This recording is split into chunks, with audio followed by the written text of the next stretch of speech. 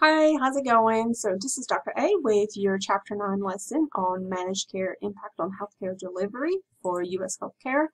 So we're going to define managed care. We're going to look at the different network types of managed care organizations. So that'd be like the HMOs and PPOs and so forth. And then we're going to discuss the history of managed care and look at cost control of managed care. So the concept of managed care has been evolving since the early 1930s. This health plan employer data and information data set, which is called HEDIS, is a data set of the healthcare plan's service activities and is used to evaluate healthcare plans, which means that basically every time a claim is filed and all that, it enters into this database. It is voluntary, but nearly 100% of the health plans are submitting their data to HEDIS. And then you can see what kind of claims are filed, where cost is going, what different cost of various services, where people are spending their money in healthcare by analyzing the plans, the claims into each of the plans, which is really can generate a lot of good data that can be used to make decisions on. According to Fortune magazine's analysis of the industries, managed care has the highest growth rate of the five major healthcare sectors. Some of the other healthcare sectors are pharmaceuticals and biotech, the sector of just all the healthcare facilities. That's another one. The Affordable Care Act of 2010 mandates that health insurance companies must spend 80 to 85% of their premium revenues on quality health care. So that would mean they only get 15 to 20% to spend on, on profit. That would be for their shareholders if they're a full profit. But usually managed care type stuff, insurance companies, most of them should be non-profit. So that can go strictly to administrative costs and salaries and all of that. Everything else, 80 to 85% is on actually paying for care and quality care at that.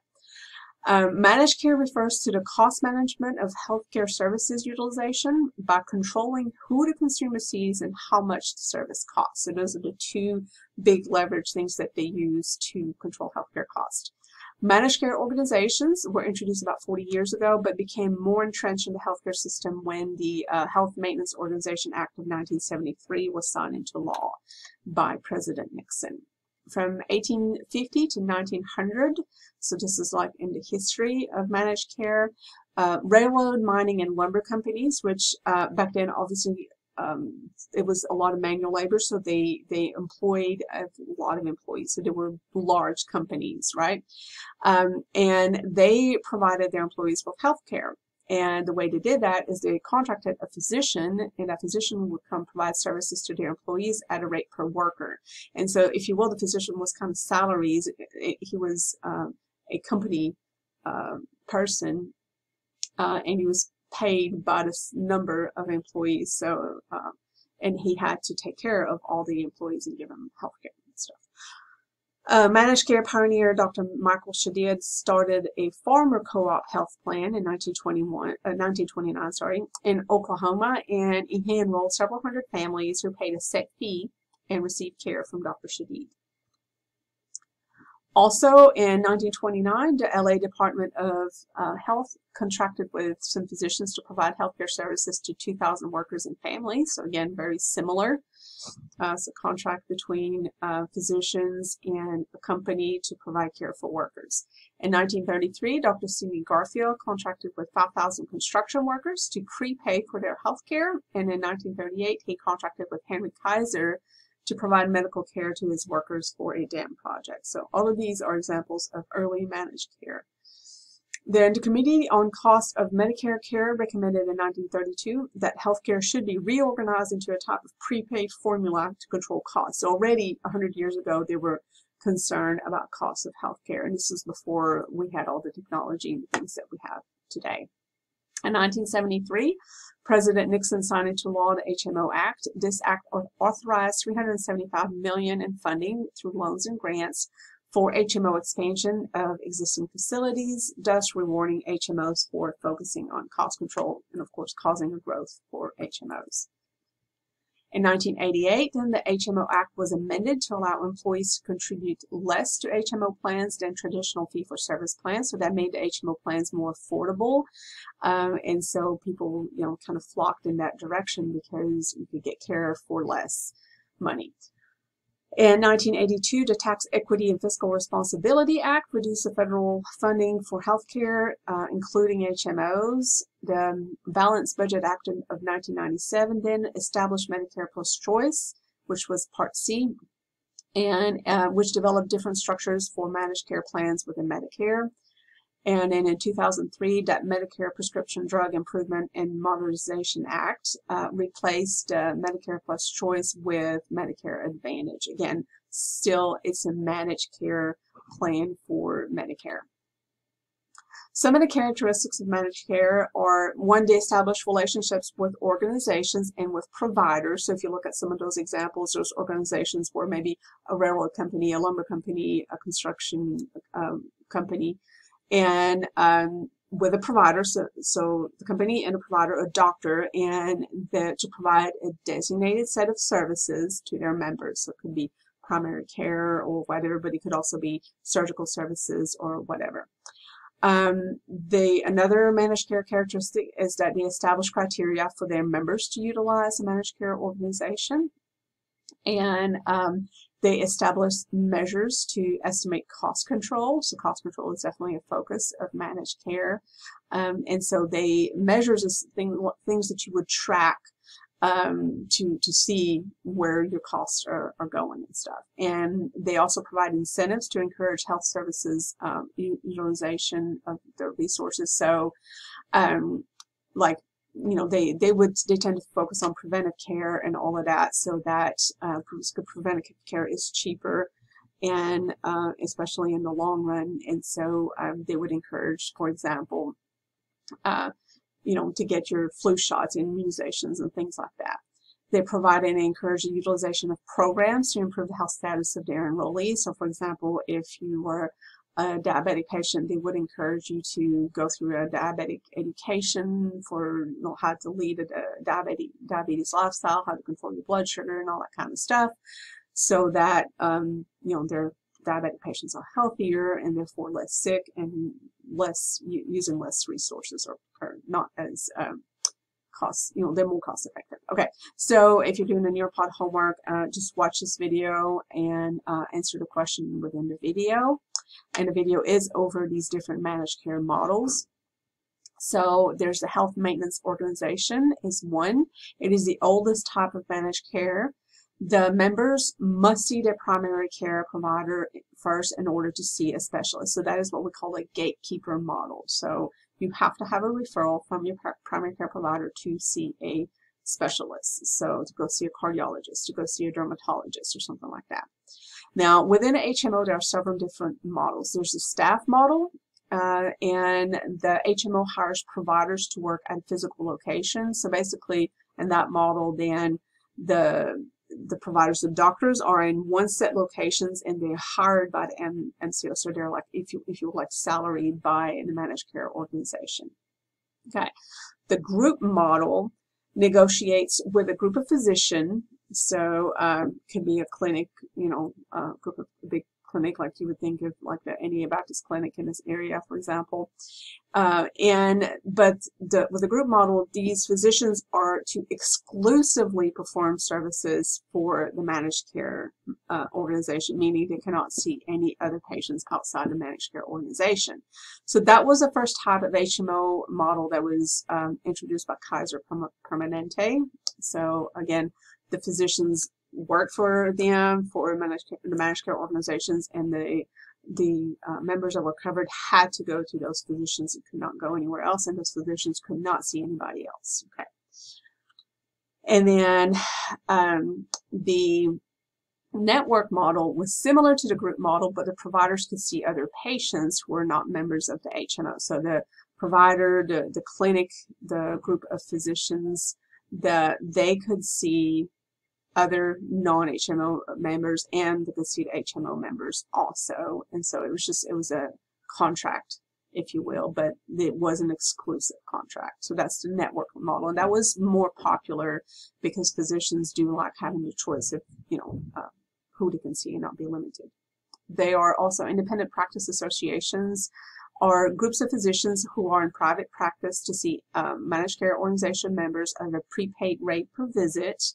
these physicians can assign contracts with many HMOs. So they would get in organizations. So for example, cardiologists would group together in an IPA, and then as an IPA, they would contract with many different HMOs to see those patients, and they get paid a prepaid rate per visit.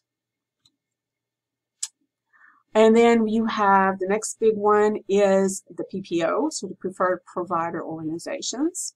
They don't have a gatekeeper like the HMO, so you do not need a referral from your primary care provider to see a specialist. In PPOs, you don't have a copay, but you do have a deductible.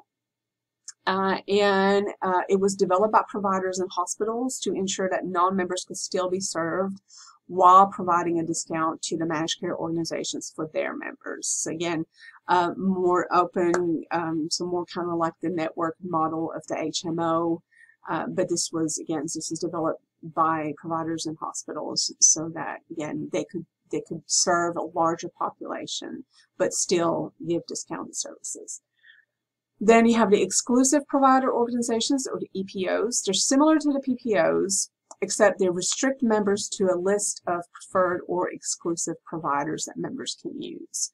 So again, they're like you have to be in this specific list of providers, and that's, you know, or it's basically not paid for. The physician hospital organizations are a little like a spin-off of those IPAs, but it's physician, hospitals, surgical centers, and other medical providers all banding together and then contracting with a managed care plan to provide health services to the members of the managed care plan. Okay, so this is an activity here. So match these funds using the information from the slides and from the video. So you need to basically PPO, EPO in the 3 different HMO models, match them with the definition. Okay, carrying on to the managed care payment plan. So with a capitation policy or per member per month policy, the provider is paid a fixed monthly amount per employee, which is often called a PMPM payment, so per member per month. PMPM is what it sounds. So just in case you want a capitation capita, if you did your paper per capita, we were looking at the per capita cost, healthcare cost. That's per capita is per head. Okay, so a capitation policy is a per head, per person, per member per month. That's where it came from.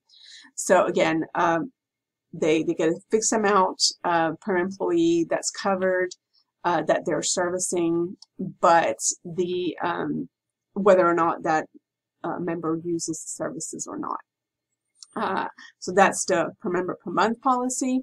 There are also discounted fees. So it's a type of fee for services, but the fees are discounted and based on a fee schedule. Now, who establishes the fee schedule is the MCO, okay? And so they say according to their fee schedule, this is how much we pay for this is how much we pay for that, and this is how much we pay for that. And the provider agrees to provide the service and then can bill the MCO based on the agreed upon fee schedule. So they can't charge the members more than what's on the established fee schedule, and it won't be paid more than what's on the established fee schedule. Salaries are the third method of payments. In this instance, the provider is actually an employee of the MCO. So, for example, that staff model of the HMO would more likely just have those staff physicians would be salaried. So a little bit more on cost control. So the other way is restriction on provider choice. So the members of a managed care organization often have restrictions on their choice for a provider. So they have lists of physicians. If anything, you have in-network and out-of-network, and in-network is always cheaper and better covered than out-of-network. And in some instances, it's like, this is who you can see and you can't see anybody else. And sometimes that can be troublesome, especially if you don't have one close by. gatekeeping. So in some MCOs, the primary care provider is a gatekeeper, so like especially in those HMOs. And they're the gatekeeper for all the care of the patients. Any secondary or tertiary care has to be coordinated by the gatekeeper, so that would be any referral to a specialist, referral to the hospital to be admitted to the hospital, all that kind of stuff. All of that has to go through the primary care provider or the gatekeeper. Then another way that managed care control costs is utilization review. So this is looking at how appropriate the services are that are provided.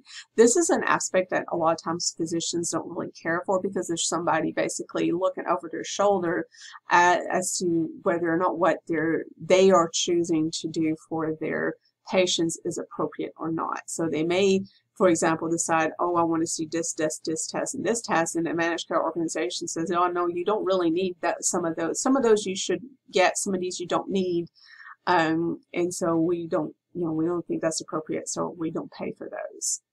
So there's a limit of the freedom of how the physician practices. But there are 3 types of utilization reviews. There are prospective, concurrent, and retrospective. So prospective utilization is always before the service is actually performed, and the procedure has to be authorized by the MCO based on clinical guidelines. So for example, if you had a messed up knee and you needed to get a MRI or CT scan or something like that, which are kind of expensive, prospective utilization review would require you to get approval from your insurance company, if your insurance company was a managed care organization, as to whether or not you can get the MRI or the CT. And then also they may even dictate where you go get it, and then how much it would cost, etc. So then once it's authorized, then you can go get it, and then the service would be reimbursed.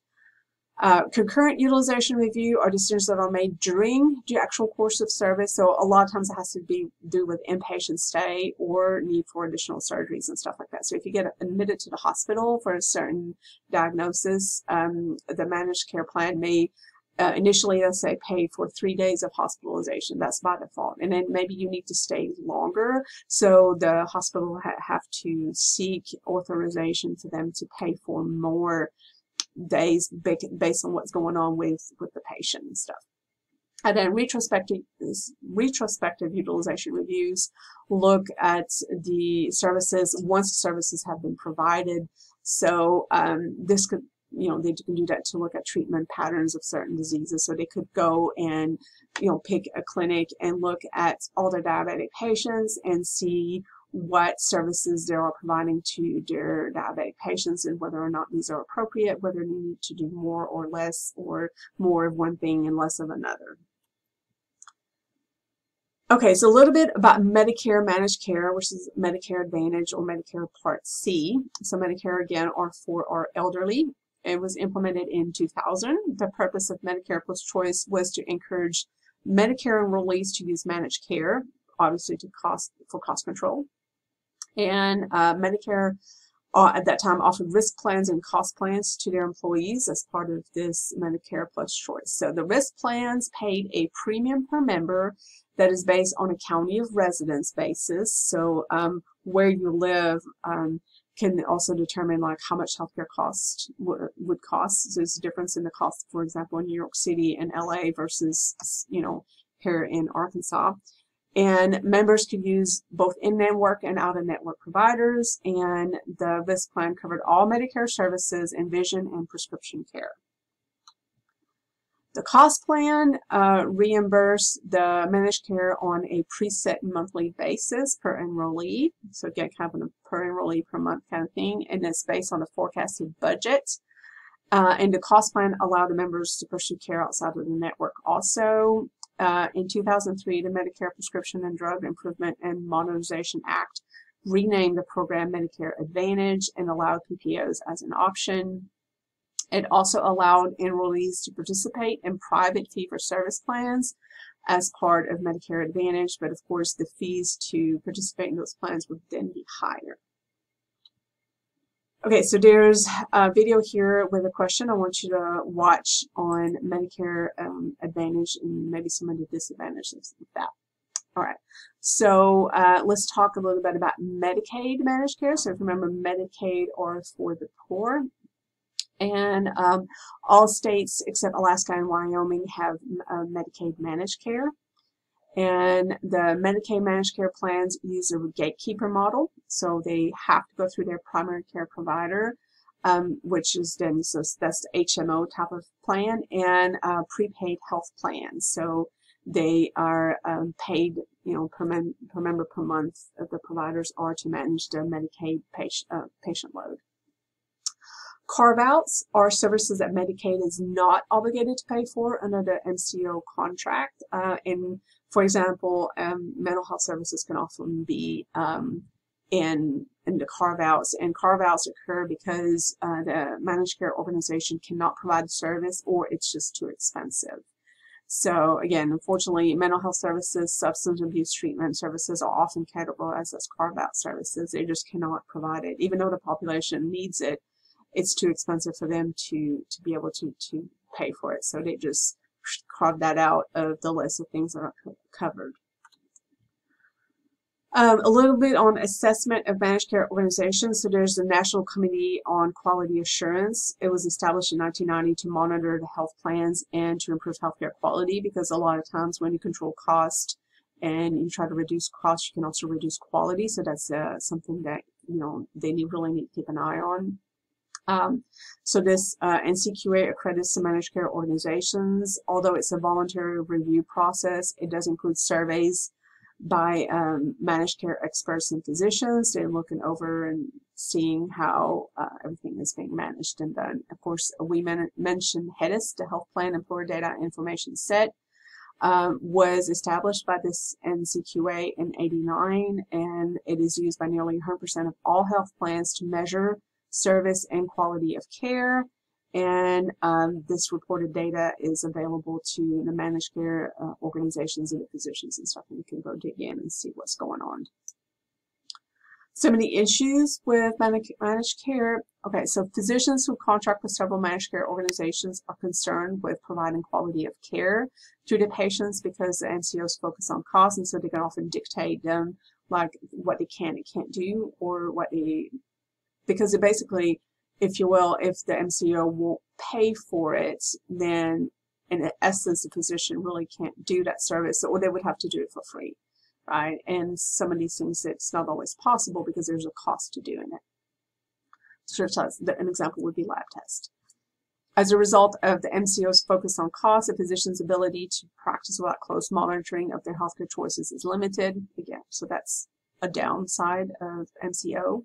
Surveys indicate that the more managed care networks the physicians contracts with, the less satisfied they are with managed care.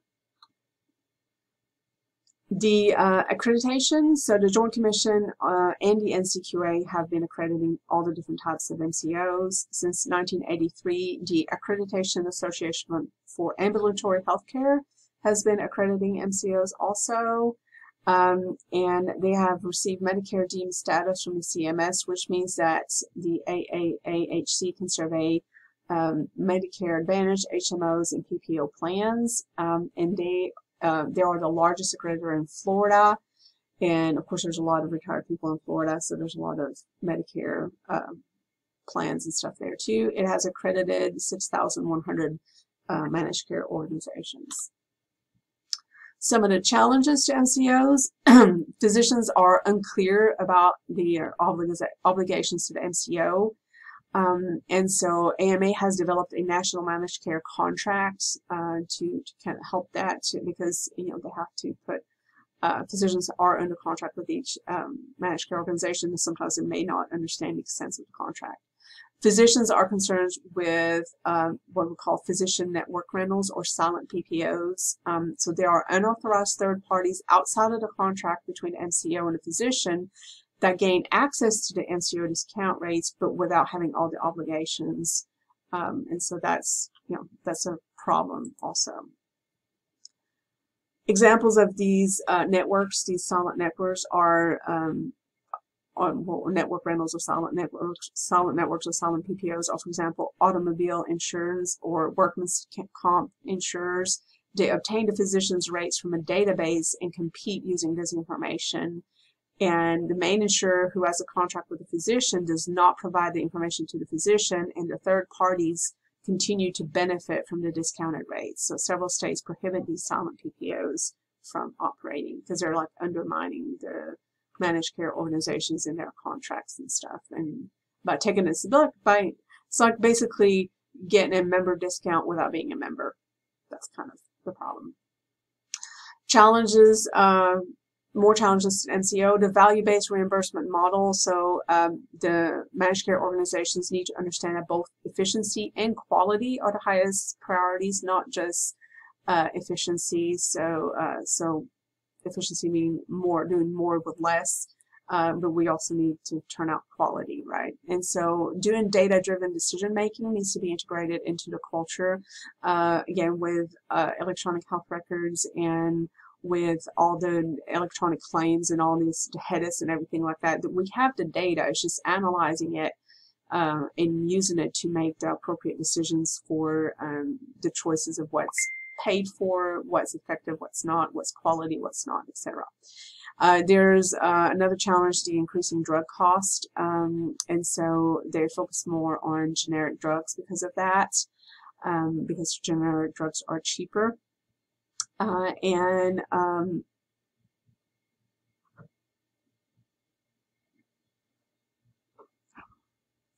Sorry for that slight interruption. My whole system had frozen for a second. So I'm going to go back just a second. So increasing the drug costs. So they focus more on generic drugs because they're cheaper, and so they may not reimburse for name and brand drugs, and they may only reimburse for drugs that have made it to the generic market. And they also need to do consumer advocacy, so they need to market their plans, which is an absolute necessity, so that people know what choices they have. Okay, so I want you, if you're in the Nearpod, to tell me one positive and one negative thing about managed care. And so in conclusion, the managed care model for healthcare delivery was developed for the primary purpose of containing healthcare costs by administering both the healthcare services and the reimbursement of the services. So everything is together, like it's like providers and health insurance all in one.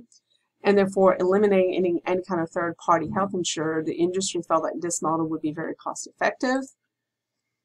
Both the consumer or the patient and the physician's concern were the same. They worry about providing, getting quality care or providing quality care while focusing predominantly on cost, because if you focus on cost, usually you end up with just cheaper care, not better care.